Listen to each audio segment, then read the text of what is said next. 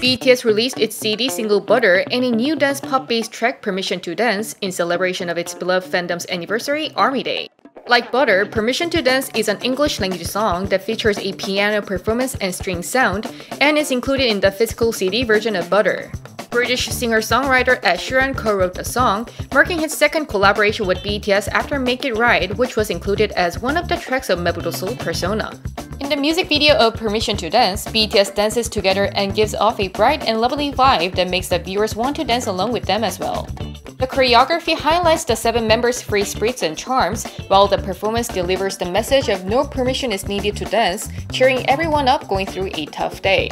The live performance of Permission to Dance will be broadcast on Naver Now at 9:30 p.m. Korea time. In addition to the new album, BTS curated a 7-track playlist featuring a solo song by each member titled Army Playlist to celebrate the Army's special day. The 10-minute playlist features each member behind a song singing along to his lyrics in front of a colorful backdrop.